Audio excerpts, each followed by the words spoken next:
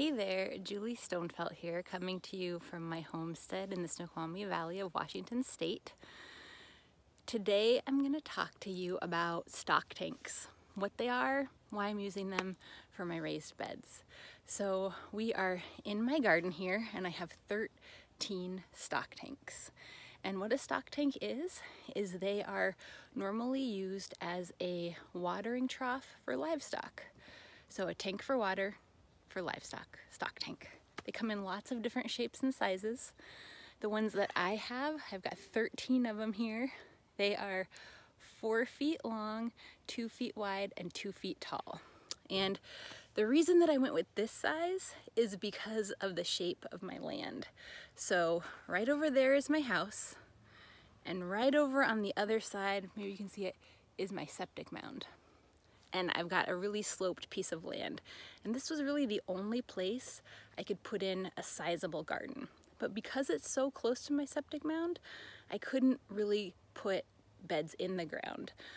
And as I've mentioned before, my land is mostly glacial till, which is just a giant pile of rocks. And it's really good at growing rocks, not really good at growing anything else.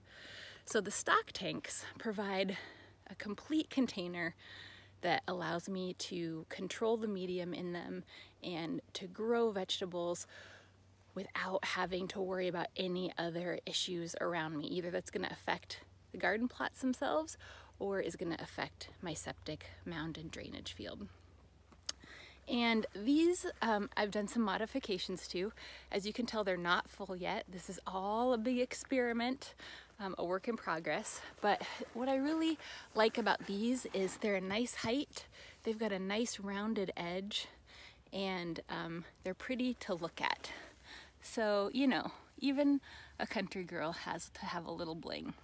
Now, this copper didn't come on the tanks. I added this copper tape to help with slugs.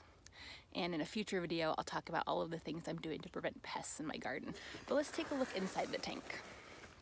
So here you can see I've got these pipes, and these pipes are a black PVC. I've got 4 of them.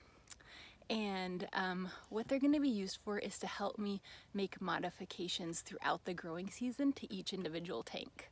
So I can put a hoop over these, and then I can put plastic sheeting, which is going to be great for things like tomatoes that you don't want water to get on their leaves, making little greenhouses for starting earlier in the season. I can also do sort of a reме or a shade cloth, so I could grow lettuce in the summertime.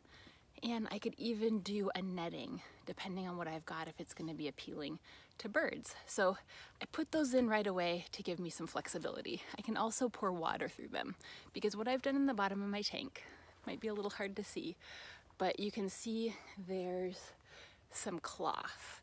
And that is a ground cloth that's separating a layer of drainage rock from the soil. And I've got a nice big thick layer of good garden soil that I did another video on that came from Pine Creek Nursery in Sultan, Washington. Love them, love their product. Then what I'm going to do on top of here is a raised bed mix that we'll talk about in another video as well. So you can also see possibly these straps, this strapping, and then I did a, oh my goodness, what do you call it? An epoxy putty to attach these that's potable for water, so it keeps these in place without moving too much. So the other benefit of stock tanks, I should say, is that they keep the soil warmer for a longer period of time, especially these metal tanks. So there's lots of different types of raised beds you can do. I went with the stock tanks because I really like the way they look, and I like the functionality for me and my particular needs in this garden. And there you go. That is a stock tank and why I'm using them for raised beds. I hope you've enjoyed this video. Stay well.